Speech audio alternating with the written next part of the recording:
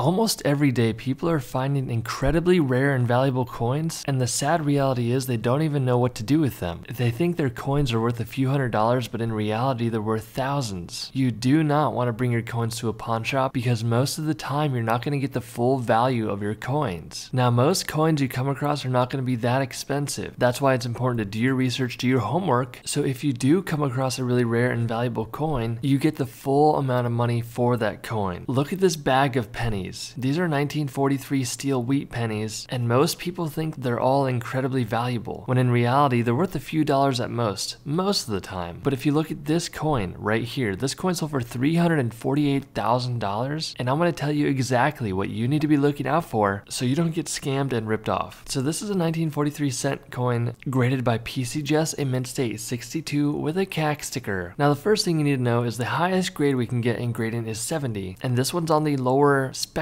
of the mint state grades. So mint state can be anywhere from 60 to 70. This is a 62. That usually means you're going to see more nicks and gashes. These imperfections happen during the minting process. But what allowed this coin to sell for so much money is the fact that all 1943 coins should have been struck on a zinc-coated steel planchet when this was accidentally struck on a bronze planchet. So this is considered a mint error. On top of that, after the coin is graded, this person sent their coin off to CAC. Now CAC is another third-party company that if your coin looks really nice, they will put the CAC sticker on the holder, and that's going to dramatically increase the value of the coin. So this is very important. If you have a 1943 penny and it looks bronze just like this coin, you could have something incredibly rare and valuable. I recommend getting the opinion of at least 3 different coin experts. That way you know you're getting the true value of your coin. I offer a service on my channel. You can hit the join button and join my silver membership. You can send me photos of your coins and I'll tell you how much they're worth, but you don't have to do that. What I would say is find 3 local coin shops, go to all 3 coin shops to get their opinions, and if they're all telling you that your coin is not worth a lot of money, unfortunately I would believe them and move forward. But it is important to get the opinion of multiple people. Make sure you aren't missing any rare coins. Click this video on the screen now.